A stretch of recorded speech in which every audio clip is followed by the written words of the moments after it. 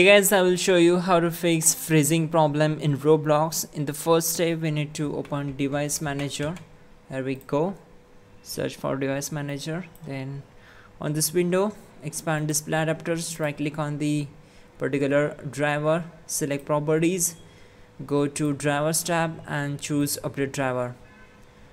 Once we are here, we need to choose search automatically for drivers, and once done, you need to simply close all windows one by one. Then right click on the Roblox player. Before this, we need to right click on the taskbar. Make sure you need to close the game completely, and once done, right click on the Roblox player, select properties, go to compatibility and choose run this program as an administrator. Select OK. Now press Windows key plus R key together to open run. Type your %local app data %. Select OK. Now on this window, we need to simply find out the temp folder. Here we go. Open it.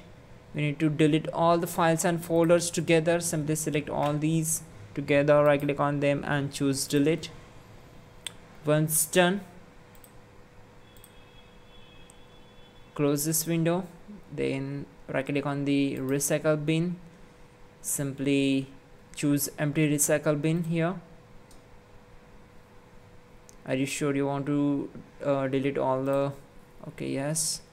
And it will take some time to complete the process. Till then, what we will do now, search for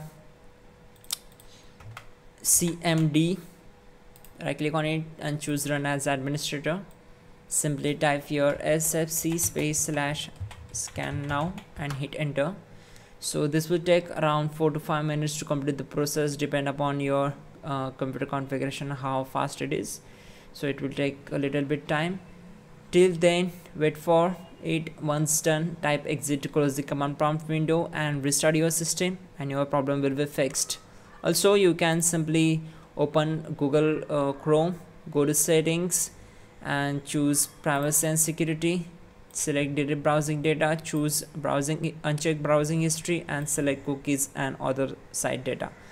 Now simply delete it, and once done, simply restart your system and problem will be fixed. That's it guys, you're good to go.